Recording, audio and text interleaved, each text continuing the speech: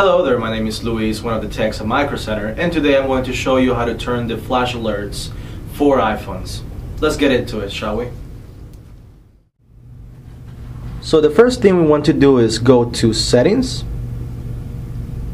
General, and Accessibility.